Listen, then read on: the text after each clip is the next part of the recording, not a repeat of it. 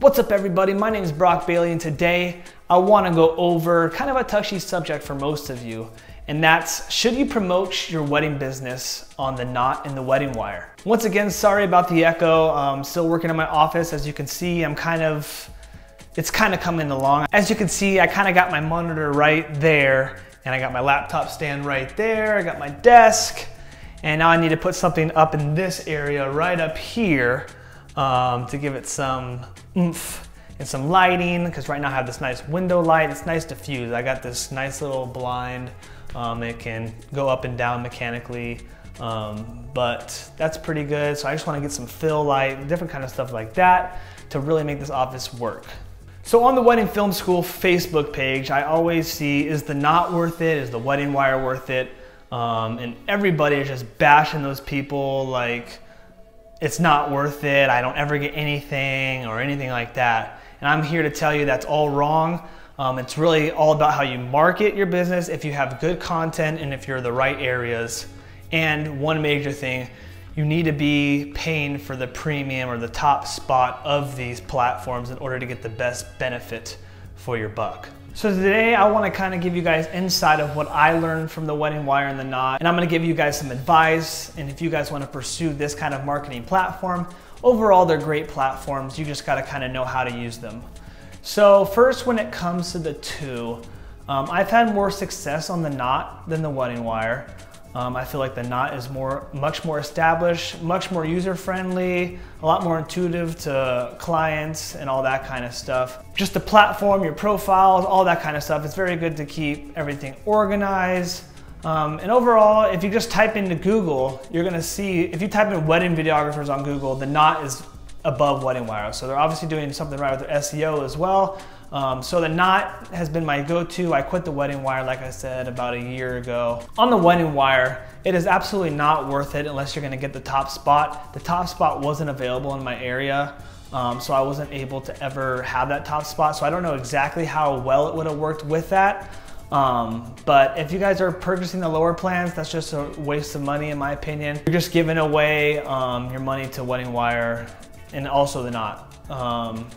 So that's why I quit wedding wire. I was not seeing anything. I was booking like one wedding every 3 months on the wedding wire, and it just wasn't worth my money. I think I had it for about a year, and I think I only booked like 4 weddings from wedding wire. Very low-end weddings. Along with that, it was pretty much every single one ordered my smallest package. So I just really didn't see much value. I'd rather put more money and get into more markets with the knot, which I'm gonna go over to now. So the knot is another great marketing platform. As you can see, if you type in wedding videographer on Google, like I said, that's always the first thing that shows up. I feel also that it's only necessary to purchase the top plan on the knot. That's the only way you're gonna get value for your buck. A lot of people that you hear aren't a big fan of the knot. It's probably because they weren't on the top spot, or they're in a bad area, which brings me to my next point. You wanna market your company in good areas, high-end, high-market areas, not a place that's in the middle of nowhere like, I don't know, Montana or something like that. You wanna market in bigger cities like Phoenix. That's where I'm located, in Phoenix, so I have one in Phoenix. I have one in Hawaii. And with Hawaii, you get all the islands, just not one island. So that's a huge market. A lot of people like to go there for destination weddings, and that's kind of what I'm trying to get into, as you guys can tell from my previous videos. So I market all of Hawaii, and now I market in the Northern California area, which is Sacramento, Lake Tahoe, Reno, all that kind of area. So I'm kind of tackling that market now. I've already booked 2 weddings there. I've had it for about a week now, and I've already booked 2 weddings. Like I said, I'm on the top spot. I believe there's only 3 of us on the top spot too, because you can fit in 6 and they just all rotate. But there are only 3 of us, so we're always rotating in the top 3. So we're just staying up there, always getting a lot of traffic to our site. I think over the last week I've had about 65 profile visits, and about 31 of them actually went to my website and took a look through that. So the knot is, in my opinion, one of my favorite marketing platforms. I get more retention from that than I do Facebook or Instagram, any of that kind of stuff. So make sure you guys market into high-end areas. You don't want to do in the middle of nowhere. You want to do bigger cities. Right now I'm on the waiting list for Los Angeles, New York, and Chicago. So I'm waiting for one of those to open up pretty soon. And once you're at the top, you have the top until they back out. So no one's ever gonna take your spot. So unfortunately, I'm on the waiting list. That could be a long time before I get those areas, but when I do, I'll be able to reel in the money, because that's where the higher end clients are, especially in New York and LA. So the bigger the market, the more people that come in with higher budgets, the more expensive your monthly payment's gonna be. And the lower end markets is how low your payments are gonna be. So I think for Hawaii, I'm paying roughly $230 a month. And for Phoenix, I'm now paying $305 a month. And then Sacramento is kind of a more lower end, but I just really like the Lake Tahoe and Sacramento area because it's also cheap to fly into Sacramento. So that I am paying $180 a month, and that puts me at the very top. So yeah. There's also another great company called By Design Films. You'll see them in like 35 different markets. They're really doing good things. The more markets you get in, the more exposure you get to brides, and that's kind of how your business takes off. The absolute most critical thing you guys need to know is that you need to have a well-established portfolio to even market in these places. Your work needs to be good, your website needs to be attractive to brides. So all that stuff needs to be worked on before you're even marketing on these platforms. You don't want to go in as a rookie having 1 or 2 weddings on your website or your guys' not profile and expect to get a ton of clients because they will just pass right by you and go on to the more higher end, well-established companies. So you want to have a good portfolio. I don't think I started marketing on the Knot until I had about 10 to 15 weddings. And that's kind of what I'm showing on my profile. I have about 15 weddings up on the Knot that people can just look at countless numbers of my work. And my stuff has been improving. I remember about 3 years ago when I started, it was kind of average. My films weren't that great. I didn't know a lot about certain composition and lighting and all that, and I've really fine-tuned some of that in my grading. I've been able to really improve my films, create that story that I've always been talking about, where story is the make or break of your guys' film. If you guys have a good story and you guys can put together a good edit, then you guys will sell your guys' product, no problem. I get emails every day saying, oh my gosh, you guys have such incredible work. You guys stand out from the rest of them. You guys have good story. They can't stop crying when watching my films. All this is really, really good feedback from the brides that contact me through the Knot. And I know that my work is getting better. So it's always been a huge game changer when a bride contacts me saying that stuff. I think every week now, I'm getting about 10 to 12 leads through my email, and then actually on my profile, I'm getting anywhere from 50 to 100 views per week on my Knot profile. So I'm getting a lot of exposure. Another huge thing that's been a great thing for me is reviews. On the Knot, I have all my reviews from past clients. They're just talking about how awesome we were to work with and how valuable we were on their wedding day.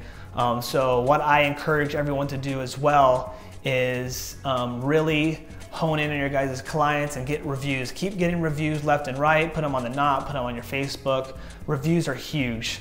As you can tell, you probably do a lot of your searching, whether it be on Amazon or anywhere. You want good reviews before you buy the product. If you have crappy reviews or not a lot of reviews, you're gonna get passed up and they're gonna go to the next person that has those 5-star reviews. So I try to go out of my way each and every wedding to have those clients review me on the Knot. That's the #1 thing I do. And then I have them review me on Facebook. So that's the process of getting reviews from my clients. And this year I was lucky enough to get this award. Let me show you. Shut up. So this year I got this. It's the 2018 The Knot Best of Weddings award. This is because I got a lot of good reviews. I got a lot of attention of my clients and a lot of profile views. So you put in the work and only a few people get this. I guess there's only 1% of the people that are on the Knot get these awards. So I was very fortunate to have that.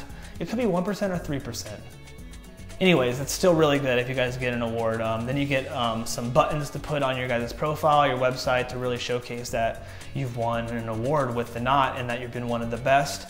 So I'm hoping to get more of these. This is the 2018 pick, so This was this year, so it's really helped me out as well to be able to have those credentials on my website and Facebook. So the knot has been huge for me. I totally recommend it for those of you trying to market your guys' wedding films. If you guys follow the process of being in a good market, having good work, getting reviews, paying for that top spot, I think everything below the top spot is a total waste of money. So if this top spot isn't available, I wouldn't even worry about it. It's really hard. You're just gonna be spending 150 bucks a month for no reason because they're always gonna be looking at the top 6 before they keep scrolling down the page. So those are some tips and tricks for you guys of when it comes to the knot and the wedding wire. And like I said, I'm not a huge fan of the wedding wire. I haven't had that much success, but then again, I've never been on the top spot, so I don't know exactly anything about wedding wire. So the knot has been good for me. It's been good for my business. I think last year from the knot, I got 25 booked weddings. So I'm excited to see what the knot does for me in the future. I'm excited to get into more markets.